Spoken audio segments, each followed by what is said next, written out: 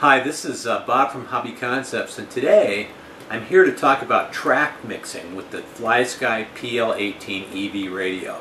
Now this radio has some great built-in mixes available. I'm going to show how to mix a single stick to the dual stick so you can use multiple sticks to drive it. I've got a little tracked vehicle demonstrator here so it fits on the desktop so we can see it move around. Track mixing is great for tanks, bulldozers, robots, anything where you have a joystick steering. So let's get started. Track mixing is a little bit like, I don't know, voodoo. It's an interesting thing to do.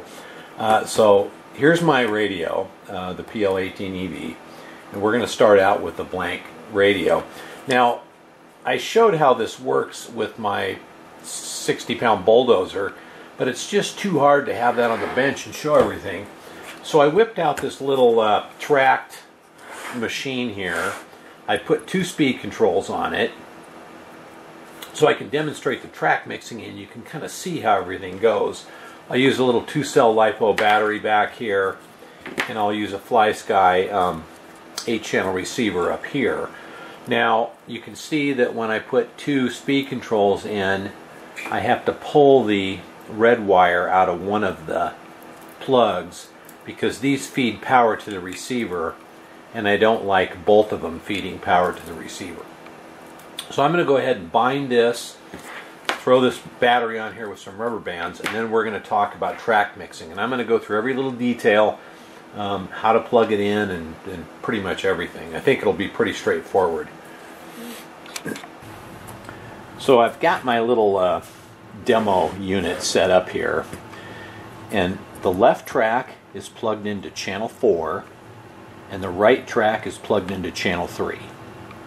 So now I've actually programmed this radio, and you can see how nice it works with the joystick or with the levers.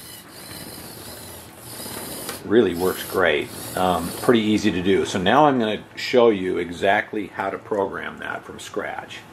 So I'll unplug this, and I'm going to zoom the signal lost. Yeah, I know the signal's lost.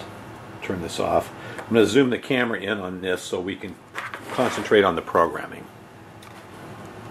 Alright, I've got this zoomed in. It's a little bit awkward for me to use this, so pardon me if my fingers cover something. But the first thing we want to do is set up a new model. Okay, so we're going to switch models, and we're going to switch to FlySky 5. Answer yes. So that's a brand new model. Alright, then the model structure, we want to have left track and right track checked. Now sometimes those are checked. You want to uncheck them because we're using a left track and a right track steering system. I'll change the picture. Wish they had a bulldozer picture, but hey, can't have everything. Okay, so now we've got our bulldozer and we've got our correct model structure. So now what I want to do is go to the function assign, and you can see I've got left track, right track, and all the controls that they could be hooked to. And we're going to use channel 3 for left track and channel 4 for right track. Now you can see that the left track and right track up here, they're doubled. So that left track, we're going to change it to aux 1.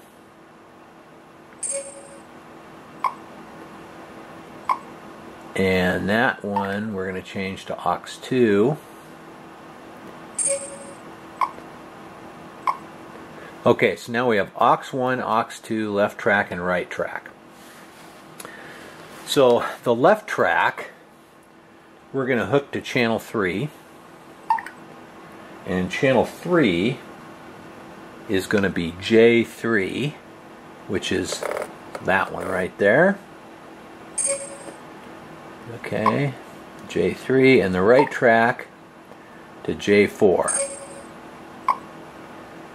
Okay, left and right track, J3 and J4. Now, let's go back here and let's change our display to number 1 is going to be left track. Number 2 is going to be right track. And number 3 is going to be aux 1. And number 4 is going to be aux 2. Okay, all that did was change this main display so we can see what controls do what. Okay, and I don't have those assigned yet. So right now we have this assigned, channel 3 and channel 4.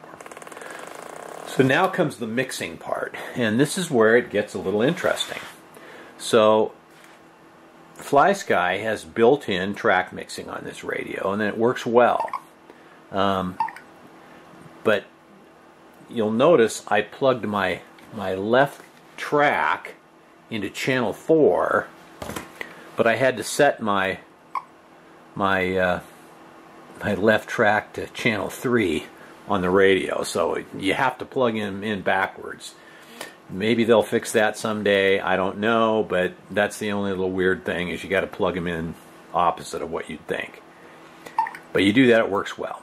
So we're going to go to the, here, let me go back, we'll go to the menu, go to the second page, and we're going to go track mixing right here.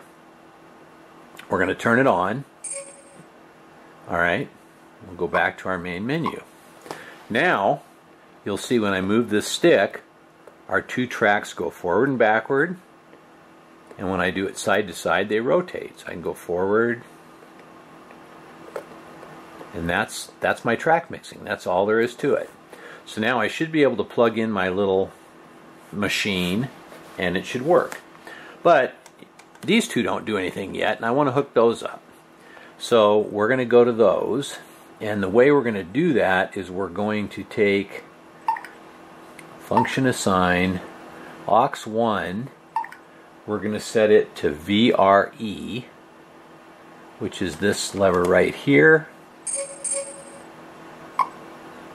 and aux 2 we're going to set to VRD. So now I'll go back to my main menu. Now these actually do something, but you can see they don't do anything with the tracks yet. In order to do that, we need to set up a mix.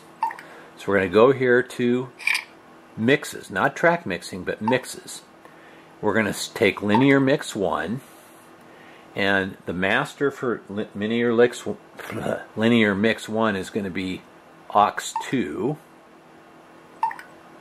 So we'll set it to aux 2.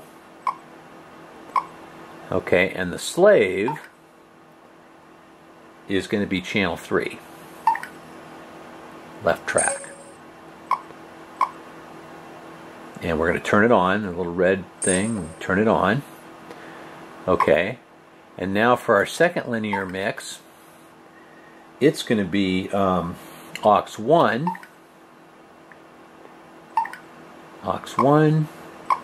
and the slave is going to be the right track. Turn it on, go back to the main menu. So now this still works exactly the same, but you can see these now work 2 channels at once. So you can drive it with these 2, forward and reverse it with these 2, or you can drive it with the stick here. And I'm going to zoom back out. We're going to plug this in and see if it worked. Alright, zoom back out. I'm going to plug in my little machine here. And it's probably going to want us to bind it. Okay, so we're going to do that. We'll just shut this off. We'll go to receiver setup, bind with the receiver, hold that button down, turn the power on.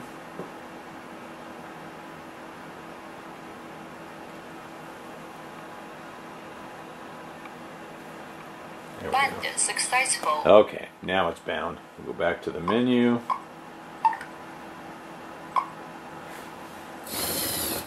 there we go. There's our forward and reverse. Our turn works just perfect. Forward and reverse with these two sticks. Works just perfect. And that's how you do track mixing with the FlySky PL18 EV Radio. There's actually another way to do track mixing, and you can just set up a standard mix using the mixes, because there's a lot of mixes. But using the track mixing is pretty easy. You saw how I can add these sticks in, pretty simple, and you can put those on any channel you want. I happen to pick 1 and 2, but you could pick 17 and 18, whatever. You got a lot of mixes in here. So track mixing is a little weird, but when you get it done, boy, does it make it easy to drive these things. You just can whip it all over. So I love it.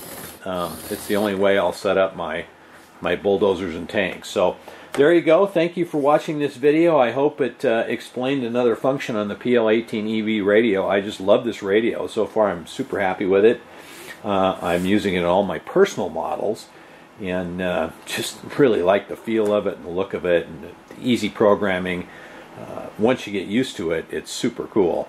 And you can change the names of these channels too. I left aux1 and aux2, but you could put a custom name in there, anything you want. So there you go. Give me a thumbs up for this video. I appreciate you watching. If you've got specific questions on the PL18 EV radio programming, you can go to the PL18 EV Facebook page, and if you put it there, a question there, I'll probably see it, and I'll probably shoot a video about it.